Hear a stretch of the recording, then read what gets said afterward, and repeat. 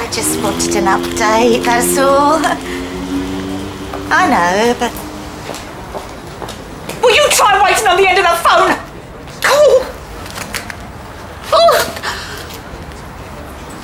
Are you okay? I shouldn't have shouted. It's not his fault, there's no news. Whose fault? Sergeant Gilmore. I should phone him back. No, forget him. Look, there's more than one way to skin a cat. The geezer at the classifieds desk knocked it up for me. I don't understand. Yeah, well, it's next week's Wolford Gazette. 80 down to 40, promised him a date, give him a fake number.